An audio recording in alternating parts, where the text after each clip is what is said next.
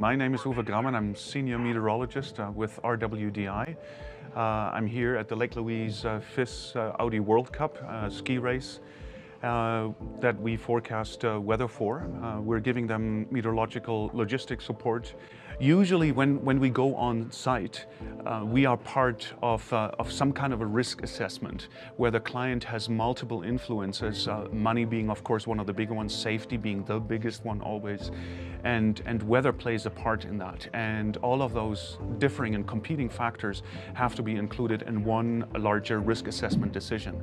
And I believe that we are particularly strongly good on communicating what potential risks from a weather perspective may approach the client. My name is Jim Brewington. I'm the Chief of Race for the ladies event here at Lake Louise, the Lake Louise Alpine Ski World Cup.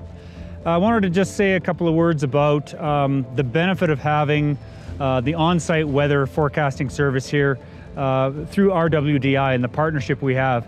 I mean, it's easy to go online and get a number of different forecasts. We could easily do that.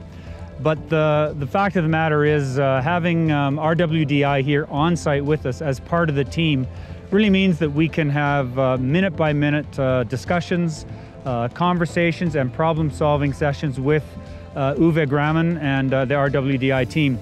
So it's important on a day-to-day basis throughout the day and also in the evenings that we have that teamwork at play, and that certainly is the case here at Lake Louise. I'm Jean-Philippe Guyet. I'm working for FIS, International Ski Federation. I'm the race director here on charge of safety, cost preparation, cost setting on the downhill. RWDI is for us one of the main points on the organization here. We know we never have any guarantee on the weather, but with the RWDI weather guarantee that we will have the best weather forecast possible, and this is for us a main point.